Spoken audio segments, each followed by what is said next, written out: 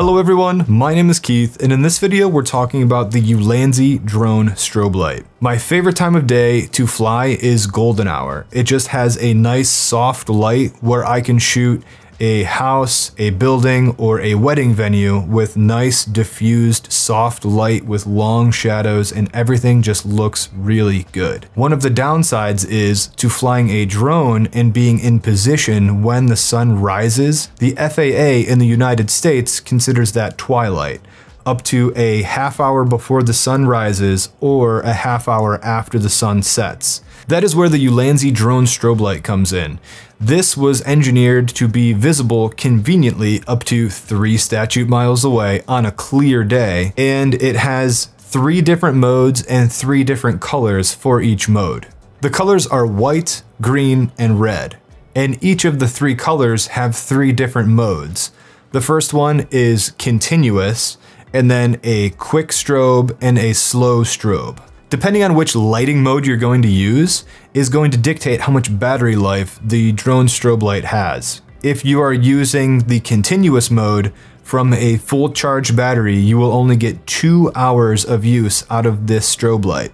However, if you are using a continuous mode, you can get up to 20 hours of battery life from a full charge. And included in the box is a USB-C charger that you can use in a laptop wall outlet, or how I typically used it, from a USB power bank. The drone strobe light itself is actually pretty large for only being 6 LEDs, but since these LEDs are so bright, maybe they had to make the overall unit larger to accommodate the battery or circuitry or something, but the overall length is almost 2 inches. It's like 1.8 inches. I would like to see this be shrunk down a little bit just to save some real estate on the front of the drone. But that being said, it only weighs 14 grams, so this isn't really going to affect your overall flight with your drone, but it would be nice to just get this as small as possible. In my use, I found that the white light was the brightest, and the red light was kind of the dimmest, and the green light was somewhere between the two. But definitely the white light was the brightest, so this is what I used when I was running the Ulanzi strobe light on my Mavic 2. This light would work on the Mavic Mini, but when I was filming this, it is December in Ohio, so filming outside, this drone is only rated to fly in 32 degrees Fahrenheit, and it was about 28 when I was filming this video I'm going to show you in a second. So I never put this on my drone outside of just flying it around in the house just to make sure it would take off. But the Mavic 2 Pro with this strobe light handled phenomenally, and I didn't even realize it was on the front of the drone. For my flight test of the Ulanzi drone strobe light, I was using my Mavic 2 Pro, and I put this on the front of my drone and was able to fly out over Lake Erie, so I could just fly in a straight line and not be obstructed by any trees, cars, people, anything like that. So just to be safe, I flew straight out over the lake. I was able to find an elevated pier, and I was flying the drone below the elevation of the pier. So I was about 100 feet off the ground, and the drone was flying at about 50 feet. I was able to look down and see the light on the front of the drone. And just a quick aside here, another question that I get a lot about the lights that come stock on the drone, just the ones that flash, the indicator lights. People often think that those lights are good enough to be seen from 3 statute miles away, and I would not recommend relying on those lights to be seen in any kind of distance at night. I was also kind of keeping an eye on when the lights on the drone came invisible to me, and I really couldn't see them past 1,000 or 1,500 feet. They became a little muddy, and at 2,000 feet, I definitely couldn't see them. So 2,000 feet, 50 feet under me, straight out, I could no longer see them. However, when I stopped and I was hovering with the drone, I was able to see this front light very clearly. and I was also able to see the outline of my drone. So I was able to fly out an additional 2,000 feet where I lost track of my Mavic 2 Pro, and I told myself I wanted to get about 5,000 feet out to try to make it an even mile, but I made it with the light decreasing. When I lost sight of the outline of my drone against the water, I told myself I would just bring it home, but I was still able to see the white continuous light on the front of the drone very clear. So if I was flying my drone without the drone strobe light, I would have completely lost my drone. Well, I would have lost it in the sky. I would just fly straight up and straight back to me, but that would have been a little nerve-wracking, to be honest. With the drone strobe light, I was still able to locate my drone, but one key factor in locating my drone was I was higher than my drone, so I could see the front white light here. If you are flying your drone high up in the air and the light is on top, you can't see the top of your drone, you can only see the bottom of your drone. So when I was doing my test, I made sure that I was able to see the top side of the drone, and if I was to lose sight of it, I would still have the front light to guide myself by. An interesting thing when I was flying this out, I was still higher than my drone, but the farther I got out and I was pushing the sticks straight forward, my drone pitched forward and the back of my drone actually was higher than the front of my drone. So for a split second, I was no longer seeing that white light of my drone because I was facing this way. And the first time that happened, I thought my drone went into the river or the lake or something. But whenever I let off the sticks and the drone hovered out, I could see that white light again, and my heart stopped beating so quickly. So that is another thing to note. Whenever you're flying quickly, even if you think you're above your drone, the back of the drone goes higher than the front whenever you're flying quickly. So that is one thing to keep in mind. And one thing, as soon as that happened to me, I told myself I need to buy one of these and put it on the bottom of my drone. So if that does happen, I know when my drone is accelerating and I see, we'll say I have a red strobing light on the bottom of my drone. So if I see a red strobing light, I know I'm accelerating farther away. And if I see a white continuous light or a green continuous light or whatever you would like to set this one, I know that the front of the drone is parallel and I'm hovering in place.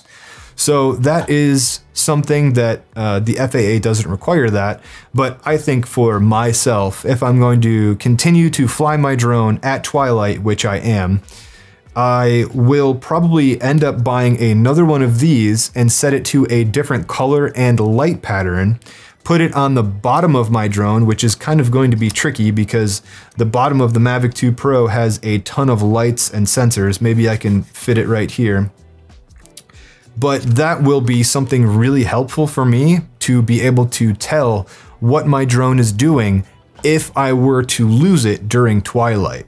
Whenever you apply in the United States for a 107.29 daylight operations waiver, you need to write in your emergency plan if you lose track of your drone in the night sky.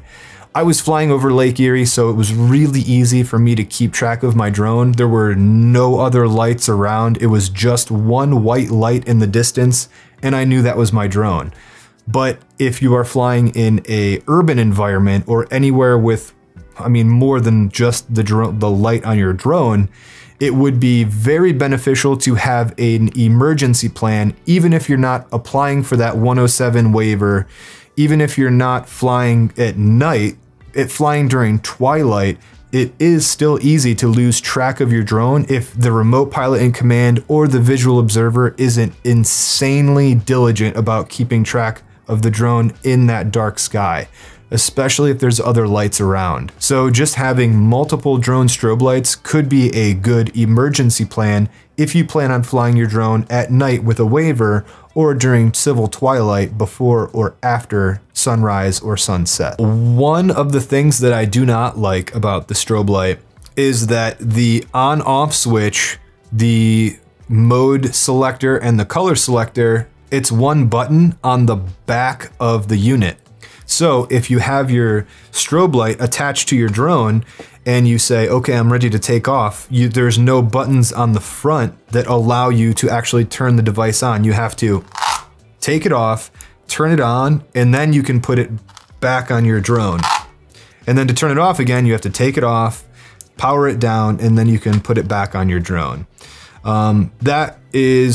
It was probably an easy engineering decision to put it on the bottom or something, but from a usability standpoint, I would love to see the button be moved to the top of the drone strobe light. Another con that I kind of hinted at earlier was the overall size of the drone strobe light. At the end of the day, this is just 6 LEDs that a Velcro attaches to your drone. So I'm really not sure at why the size of this is so big. I would love to see if this could be a little bit smaller, especially if I'm going to put one on the bottom of my Mavic 2 Pro or on the bottom of my Mavic Mini. There's really not a good place to put this right now, but if it was just a little bit smaller, just as big as the LEDs were, that would be awesome. It would be just small enough that it could fit anywhere on your drone, but it would still be bright enough that it would still have that 3 statute miles of visibility that the FAA is wanting. So that was my experience with the Ulanzi drone strobe light. I really am happy that I have a strobe light now that I can reliably fly during twilight, and I can apply for a 107.29 daylight operations waiver in the United States. I would like them to be a little bit smaller. I would like them to move the button to the front and make the overall footprint just a little bit smaller, but for a version 1 costing $25, I can't really complain. It is a pretty nice little package to have just tucked away in your bag. So I would like to thank Ulanzi for reaching out and letting me review a Ulanzi drone strobe light. And I would also like to say thank you to them because they emailed me about a $25 strobe light, and I was actually looking at a UU rig cage for my A7 III. And they sent me out a cage and waterproof light so that I can film all of this B-roll footage at night. And I'm a really big fan of having a cage on my camera. I came from a line of Sony or Canon cameras before my Sony camera, and I filmed skateboarding with them. And I always had a cage on my camera. It would add a little bit more protection, but also because I could fit a light, a microphone, and a handle all on my camera, and I could hold it low to the ground and it would be able to support all of that weight of everything. So right now I'm using the UU rig cage to film this. I have the handle, I have a microphone for scratch audio, I have a light on there. I mean, I'm not using the waterproof light right now, but it is on there. If I want to go film in the field, I can pick up that camera, and that is well fine enough to go film with my Rode mic, just go film some stuff in the field, and I don't have to worry about mounting all this stuff to my camera. It's just ready to go. So thank you Ulanzi and UU Rig for reaching out, supporting me, and also giving me more stuff that I can make better videos.